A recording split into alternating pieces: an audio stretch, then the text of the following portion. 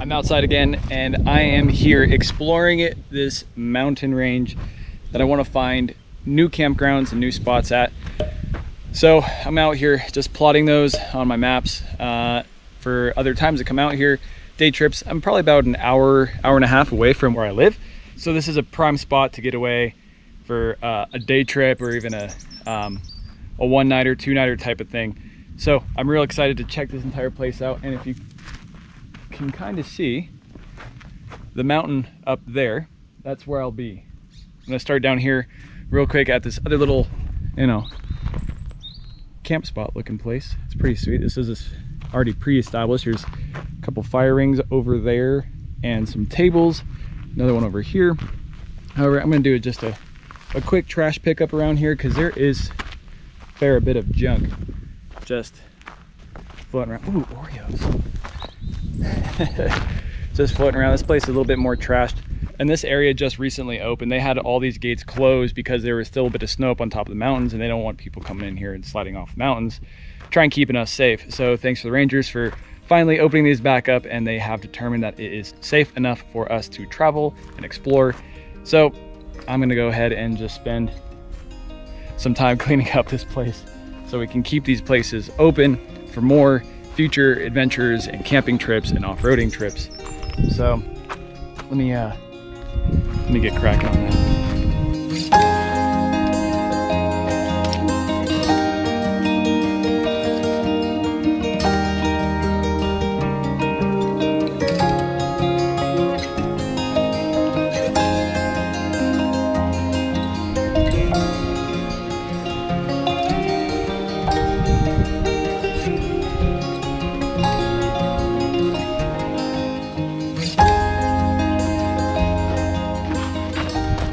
All right, so I spent a solid 15 minutes or so just walking around this entire area between the individual little camp spots, and I collected about a half bag of kitchen bag. I think it's like 13-gallon kitchen bag. So I've got that just about half full of stuff. And the coolest thing I found was Fruit Loops. Found Fruit Loops right there. And right there, Fruit Loops. The scariest thing I found on the ground were batteries. Batteries are scary because they have a tendency to explode with heat. The next scariest thing I found was a smoldering fire over there, and I'm the only one here. There's no one else here. So they must have left earlier this morning, but the fire pit up there is still smoldering. I'm gonna go put a little bit more water on it just to keep the temperature down. I was walking by it picking up some trash, and I felt a heat wave. And it's not that hot today. It's actually really, really awesome. So I put my hand down there and I could feel the heat coming out of it, and it's definitely still smoldering. So I'm gonna go put some water on it. I've got a bunch of extra water here. I don't go out alone without a lot of extra water. So go ahead and put that out.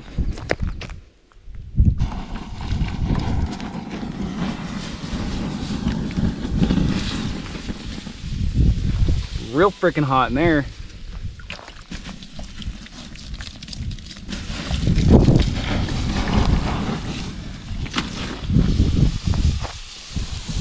Look at that. Holy crap, man.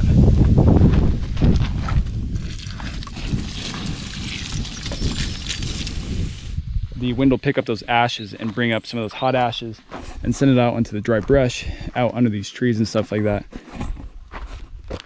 So that's scary, dude. That's really scary. That's why I carry a lot of extra water. I bring my shovel too, so I'm gonna go churn that up. Churn that fire a little bit, cool it down.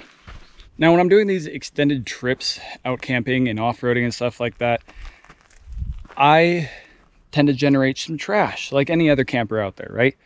And you don't typically want to put that trash back in your car. So this isn't a sponsored video. However, I just want to say I really appreciate my Trasharoo. This Trasharoo has been super, super helpful every single time. It's huge, it's strong, it's robust, it fits, well, a lot. It's rated for about 50 pounds. I can tell you I've had more than that. I've had two now. The first one I had was stolen, which is kind of a bittersweet thing. But look, if someone's stealing your Trasharoo, they know what it is, and they're probably gonna go and pick up trash. but I've had maybe 4 days worth of trash between two people. Me and my wife were touring the Eastern Sierras, and it was super, super awesome. We didn't have to drive a stinky car at all. It was really cool to have it outside of the car, so you don't have to be driving in your trash, and in fact, someone else's trash. So I don't want my trash in the car, and why would I want someone else's trash in my car? I'm gonna do my part and help pick up a little bit, sure, but it's going to my trash room. It ain't going inside my car, because that stinks. It's really nice because these things also have drain holes in the bottom, because sometimes you get liquids that spill and leak and drip and stuff. You also don't want that in the car. We all know that is the worst smelling stuff. So having it outside the car, on the car itself, really, really helps. You do have these super sweet, pouches here where you can put things. You got some molly loops here if you want to hook something else on here. You got a little bit of zipper storage here in the lid. Right here if you want to put some extra bags. And this is a thick canvas, so it's been holding up very, very well. Pressure wash it and stuff like that takes it totally fine. They do have a tendency to fade. That's pretty much about it. Other than that, the robustness has just been absolutely awesome. So I'm gonna continue on my trip. I'm gonna pop that in here and go mark some new camp spots.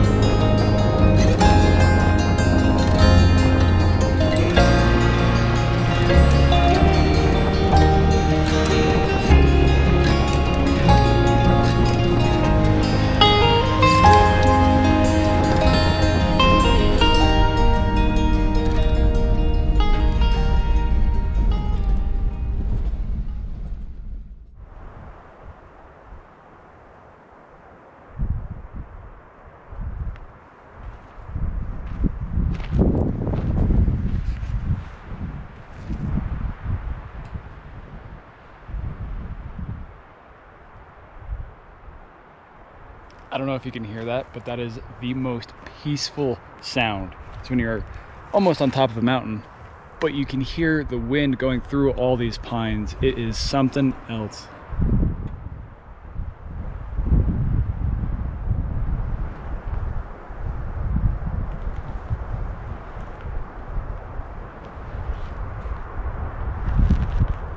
So this is the first spot I wanted to log. It is already been used, I know that. I've been here a couple times. I'm actually quite familiar with this spot. I just wanted to get up here and pin it and make sure that certain vehicles can make it up here and certain vehicles can't. So I made it up that entire road in two-wheel drive. So that was very promising for people who want to join me. I would just recommend something with a little bit more ground clearance. Four-wheel drive was optional at that point, not entirely required. So this is, oh my gosh.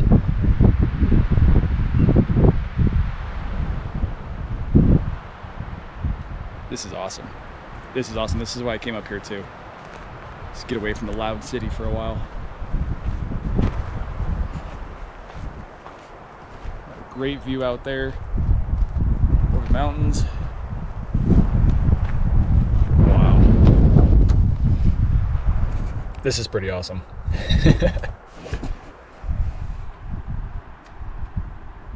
Now what's really cool about this spot is I've seen probably 2 cars, heard nothing but wind and birds, and there is like maybe 1 piece of trash on the ground.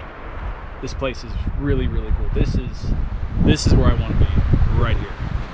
Did I show you my new toy too, by the way? Check this out. Front runner drop down table. What up? Little slide out action. Nice, sturdy metal construction. This thing is super, super sweet. Super sweet.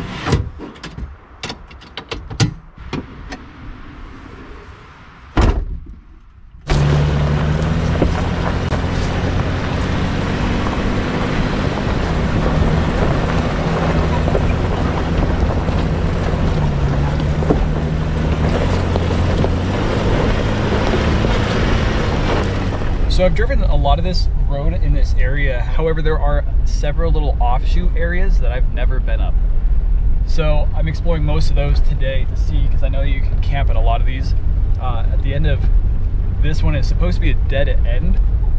So I'd like to see exactly what is up here, if there's any tables or any fire pits or what. But this road and this trail, this area is absolutely stunning. It's super pretty, super shady, lots of pines. It's a little chilly as I keep going up, but that's kind of expected. But wow, this is something else. This is why I get out. This is why I get out and do this stuff. This is wild.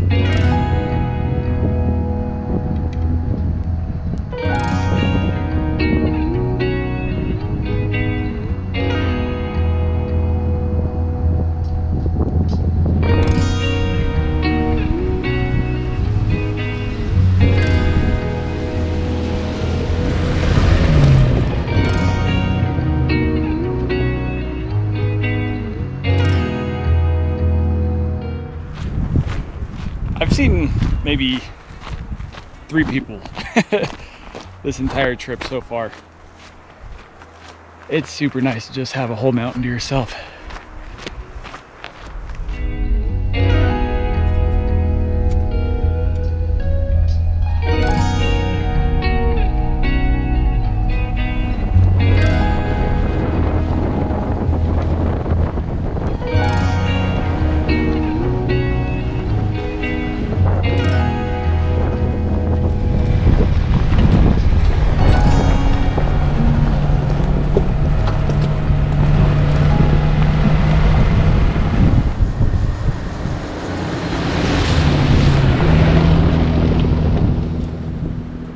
So I think I'm gonna call it at that. This has been an extraordinary day, just exploring the top side of this mountain.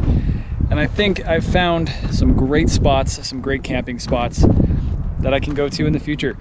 Bring some friends along. Everything that I did today was 2-wheel drive friendly. There was a couple ground clearance spots that I'd probably mark and make sure that people are more than okay. This is actually quite a nice spot right here too. No shade really, but this is nice and flat for a tent. This has been absolutely an awesome day out here exploring. Check this out. Check this view out.